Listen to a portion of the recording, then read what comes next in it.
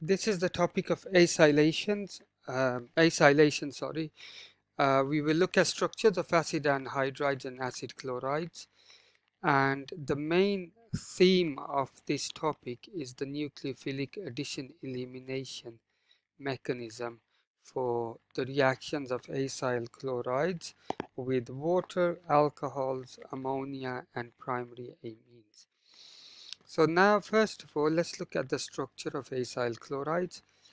Acyl chlorides have carbonyl compounds, and we have already looked at some of the family of carbonyl compounds like carboxylic acids, aldehydes and ketones. So the thing I want you to focus on is this one, that this is the carbonyl group, and if I put a hydrogen here, it becomes an aldehyde. If instead of that hydrogen we put an OH, it becomes a carboxylic acid. So it's this attachment to the right of this carbonyl compound we're interested in. So acyl chloride will have a chlorine attached. This makes this acyl chloride really polar. It has a CO bond and it has a CCl bond. What is acylation then? And this is just to reiterate, you can see an ester has OCr attached, OR there. This Cl makes it acyl chloride, and acid anhydrides we will look at in a bit. This slide just looks at how to make acyl chlorides. It's not a requirement on the AQA syllabus, so I will just leave the slide and you can look at this in your own time. Okay. You can see now this carbonyl group is very polar, and therefore it will be attacked. This carbon will be attacked by a nucleophile like water. Acyl chlorides are one of the most reactive organic compounds you will come across, and that reason is because of the very polar carbonyl group and the Cl attached here, which gives it extra reactivity. So in general, they will undergo an addition elimination reaction. The nucleophile will replace this chlorine, and then the other product will be HCl. So the reaction is really nasty reaction because the outcome is vigorous, misty. The reaction is vigorous, and you will get misty white fumes given off because of HCl. So it's a really nasty reaction of acyl chlorides.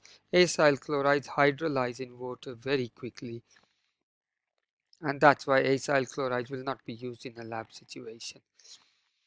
Okay. Of the nucleophiles, then the primary amine is the best nucleophile, then ammonia, then alcohol, and then water. You will get the idea of why primary amines are good nucleophiles later on when you study the topic of amines. So I don't want to dwell on that topic at this stage. Okay, now let's look at the difference between acyl chlorides and acid anhydrides. Acyl chlorides, you can quickly see there's a Cl attached to the carbonyl. However, what is an acid anhydride? Simply, an acid anhydride is two carboxylic acids joined together. So look here, that's two carboxylic acids there. So two ethanoic acids, and then what we will do is let's knock off this hydrogen here and let's knock off this OH here, and because water is eliminated, and then join these two together. When you join these two together, then that is the top carboxylic acid, the ethanoic acid there, and then the bottom one here will join on to the first part, and there is your acid anhydride, and that's how it's joined. You do not need to know the mechanism at this stage for the formation of acid anhydride. Okay, let's move on then. Acyl chloride, just a recap of what it is, but the naming of it is important. So the ending here would be oil. So ethanoyl chloride. 1, 2, 3 propanoyl chloride. That's the naming of it. So the naming is not too difficult. Now the key things I want to focus on is the mechanism, and that's really where I want to spend a couple of minutes on. Now key reactions then. When an acyl chloride reacts with water, it forms a carboxylic acid and HCl is given off. When an acyl chloride reacts with alcohol, it forms an ester, HCl. Acyl chloride with ammonia, you form an amine. That should say amine, not amide. You should say amine and HCl. Sorry. We're using ammonia with acyl chloride forms an amide. Sorry, not amine. Amide. It does form an amide. That's right. And acyl chloride reacting with primary amine forms what we call an N-substituted amide. And in each case, HCl is your second product. So HCl is eliminated. In the case of acid anhydrides, the second product will be carboxylic acid. So hence acid anhydrides are preferred because the second product is a carboxylic acid, and carboxylic acid is less vigorous than HCl. HCl in this case is an acidic gas of white misty fumes, which is quite nasty. Okay, let's look at the mechanism then. Okay, so in terms of the mechanism, I'll add on, I think what I'll do is, let me add a slide here in order to look at the mechanism with yourselves here. So I'll just add a new slide here, and there's my slide, and let's look at a mechanism. So let's go back, let's bring in my highlighter, and I will use a pen. Okay, so acyl chloride.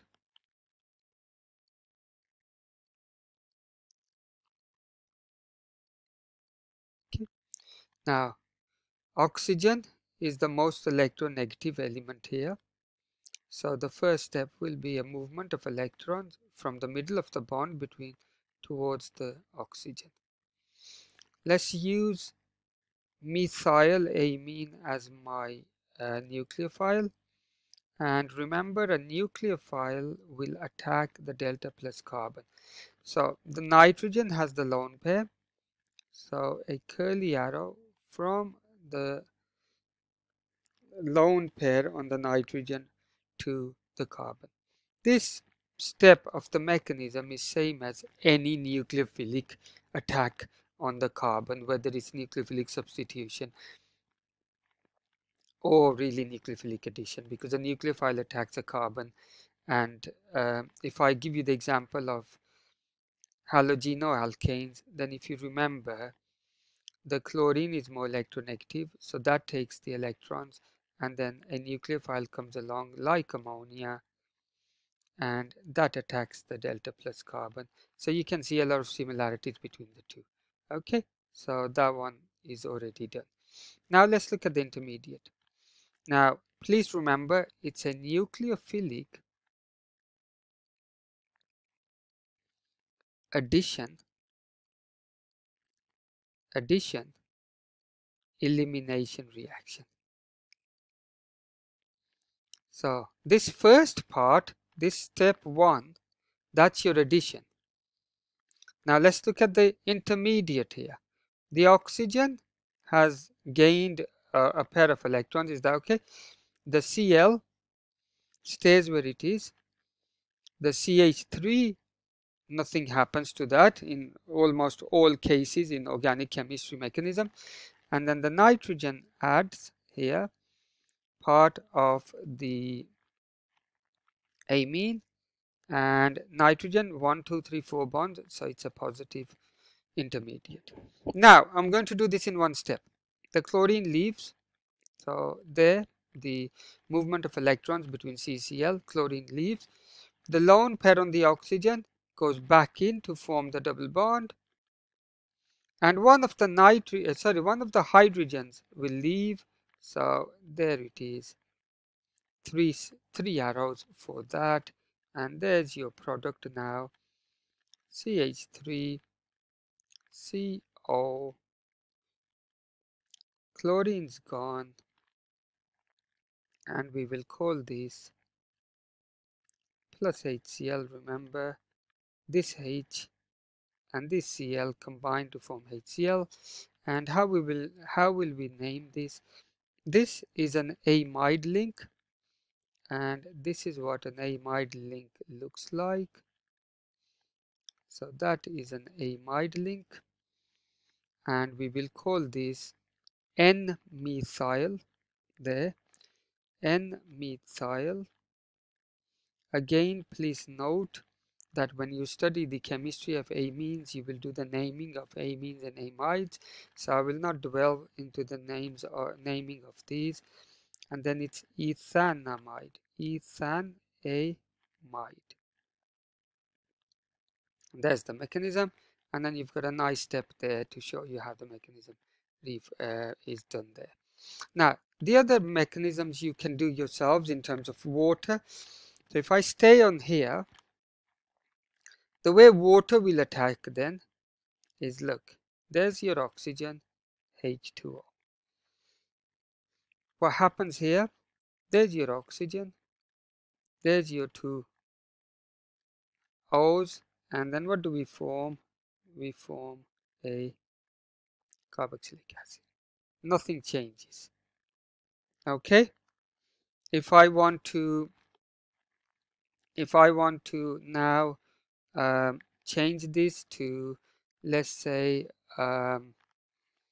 another mechanism, another nucleophile, let's change this to alcohol.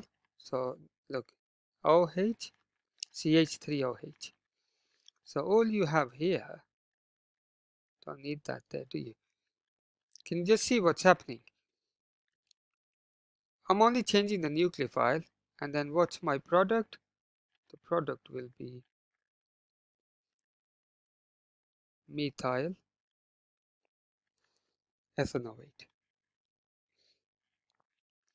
And that's pretty much it really for acyl chlorides. Just showing you how acid anhydrides are formed. Now you can practice the mechanisms yourself. It's a nice summary of the reactions, what happens when acyl chloride reacts with water, with alcohol, with ammonia, and with primary amines. You can freeze the video at this stage to look at these reactions. Again, I'm not going into these reactions in details. And lastly, what I just want to look at is the applications. Acyl chloride is difficult to handle. They react readily and vigorously with water to produce corrosive HCl, which is white misty fumes. Please make a note of that. White misty fumes.